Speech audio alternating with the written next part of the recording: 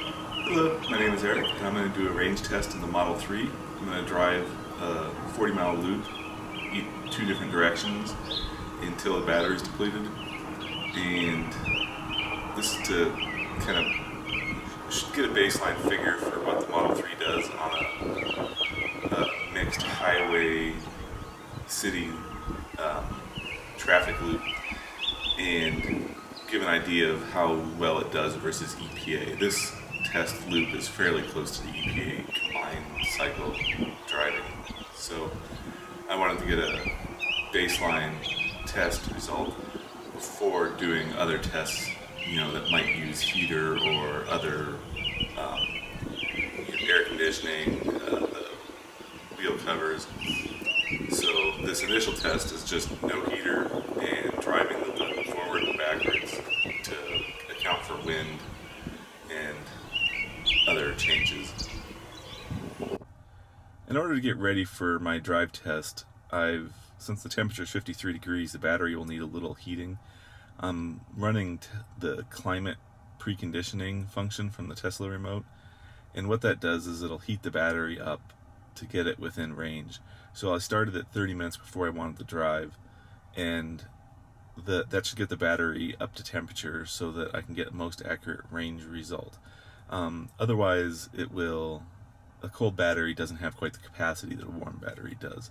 So since I'm trying to kind of match what the EPA would do for this test, I've been preconditioning the battery, getting it up to temperature, and this is a baseline test, so I want to get kind of close to the EPA.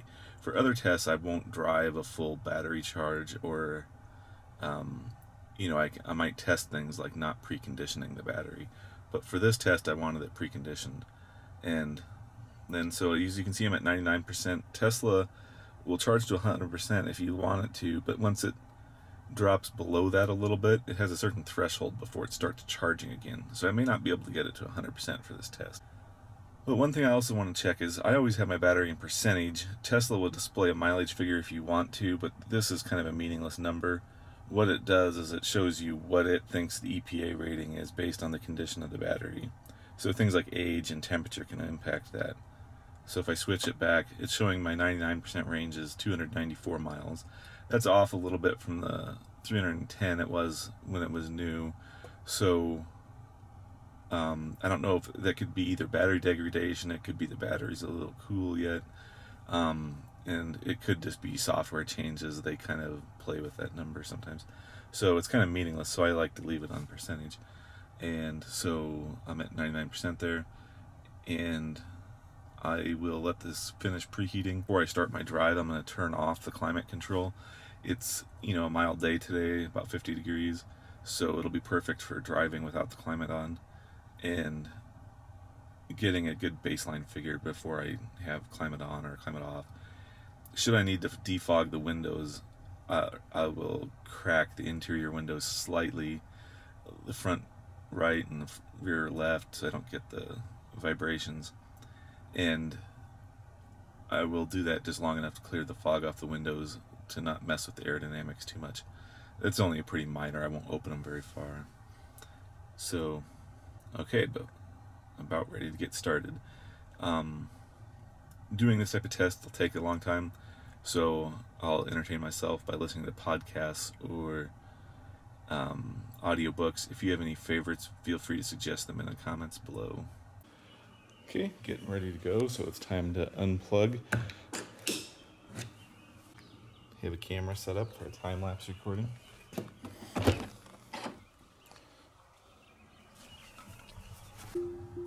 First thing first is to turn off the climate control. To do that on Tesla, hit the fan, hit the off button in the upper left. Now the climate control is turned off. I'm still only at 99% charge, so I'll just have to account for that when I'm doing my calculations. And it'll only be a small percentage, 1% or so, less than 2%.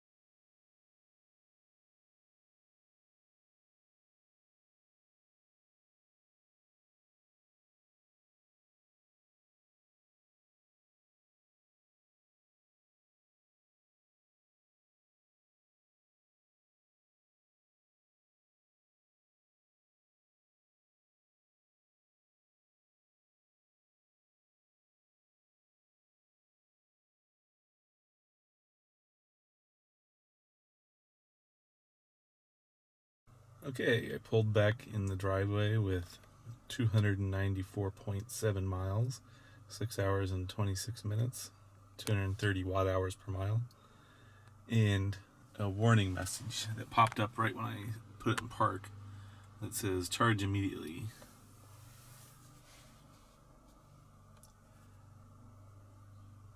When I first started this morning, the battery was at 99%, but by the time I actually left after starting my podcast, it had dropped to 97%. So, and the battery temperature wasn't up to temperature yet.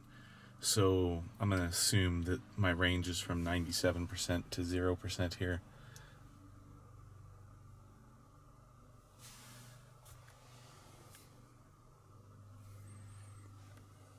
So that's actually right on the EPA rating.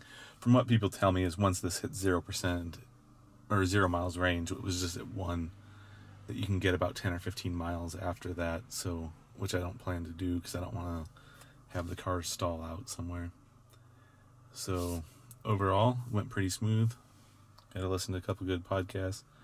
This one is Dan Carlin's Hardcore History, Blueprint for Armageddon, and got through 2 episodes of that. So now I will go upload this video.